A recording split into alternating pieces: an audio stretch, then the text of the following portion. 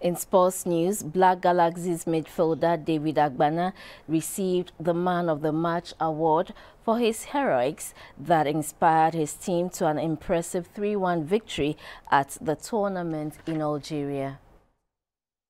We came into the game having little fears that knowing that if we had lost the game or even played a draw game or winning 1-0, we needed a particular margin, and coming out and finally getting the needed margin, I'm just excited. The Man of the Match was just a bonus.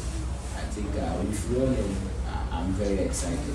When we considered the goal at first, we needed to keep, personally I needed to tell myself that I can't go down, and speaking with few teammates that were around, we needed to psych each other to stay focused, because this was like a make or break affair for Ghana's team.